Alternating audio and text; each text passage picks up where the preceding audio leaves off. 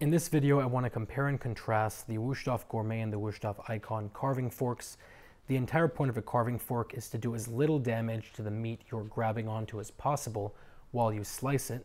And that normally happens in two ways. The first is they have very, very sharp tips, so you can really get in there without pushing in too deep. And the second is they're almost sort of spring-loaded. They have an outward trajectory, so that once you go in, they have a little interference fit and they grab on without you needing to go all the way into the meat. The Ikon and the Gourmet are on the opposite end of the spectrum from each other. The Gourmet is their entry-level knife, while the Ikon is their flagship.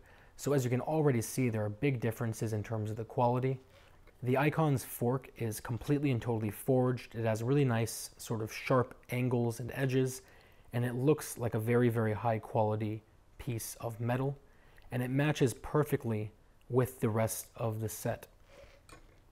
In contrast, this is stamped like the rest of the set.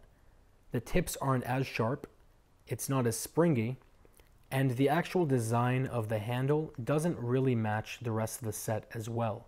The rest of the set isn't sort of a full tang, full visible tang thing like this, so it looks sort of weird to have this in the block with them, unlike the Ikon.